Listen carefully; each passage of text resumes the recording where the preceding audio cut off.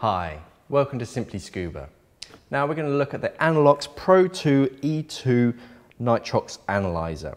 So this is the box that it comes in, and inside the box you get the book of words, which comes with all of the instruction manuals that tells you how to fit the oxygen sensor and how to use the unit itself. Now, this is a slight upgrade from the previous O2EII Analyser. It's mainly cosmetic. It's now got a nice new colouring system, but there are a couple new advantages. The main one is here. This dome section still works as usual with the little pinhole that passes the air from your cylinder over the oxygen analyzer. But what it has here is this little nozzle that you connect to some surgical tubing and to a flow rate restrictor. That way you don't have to disassemble your equipment. It can analyze the air straight through a low pressure inflator hose. Now it's exactly the same size as the previous model, and it works in exactly the same way.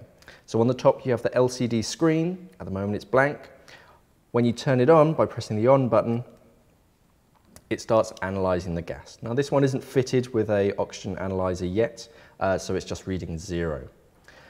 When it starts to analyze, you have the same calibration knob here. So you dial that so that in ambient air, it just reads 20.9% oxygen.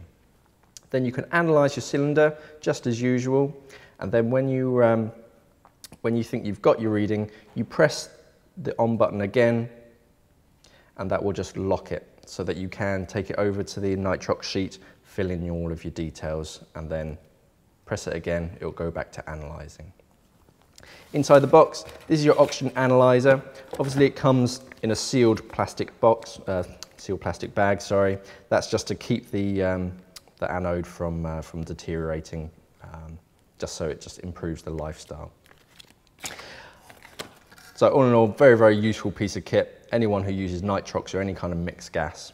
That is the Analox O2EII Pro Nitrox Analyser. Thanks for watching.